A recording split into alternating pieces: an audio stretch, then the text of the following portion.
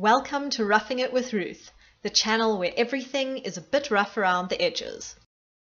The African Baby Carrier Deluxe retails for 750 Rand and can be used from 3 months up until about 3 years old.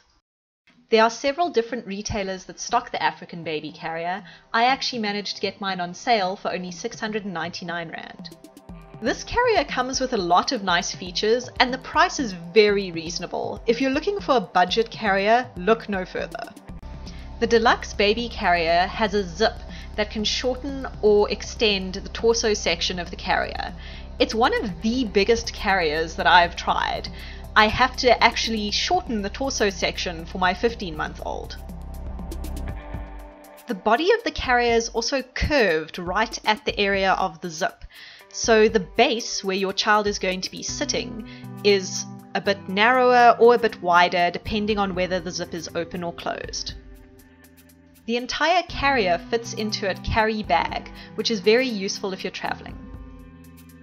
That same carry bag can be used as a giant pocket on your carrier if you remove the strap and clip it onto the body. There's also a second smaller pocket which you can velcro onto the waist belt of the carrier. The sleep hood can be adjusted for taller children with some long straps at the top of the carrier. If you're not using the sleep hood, it rolls up and tucks away underneath 2 elastic straps. The shoulder straps feature compression straps for breastfeeding or to adjust the length. This channel is all about giving you the full story, so let's look at the less awesome stuff. The biggest complaint I personally had with this carrier was the sleep hood.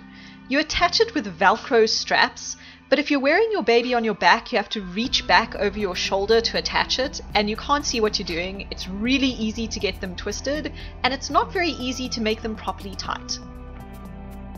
And if you don't get them properly tight, your poor baby ends up hanging half out of the sleep hood like this.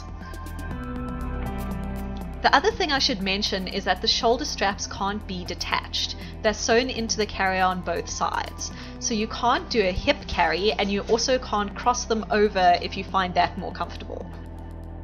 And of course, if you've watched any of my other carrier reviews, you'll know that I'm not a fan of a pocket on the torso. I'm not sure if this carrier would maybe just work better on a different body type, but it really pinched me under my underarms a bit. In fact, it was so bad that it made my one arm go numb, no matter how I adjusted it. I think perhaps if you have a bit of a bigger torso, it might fit better. This carrier also has an elasticated belt loop system for tucking away the excess strap after you've adjusted it.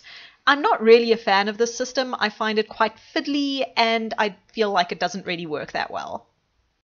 My baby found this carrier really comfortable though. He slept the whole time and it didn't give me back or shoulder pain.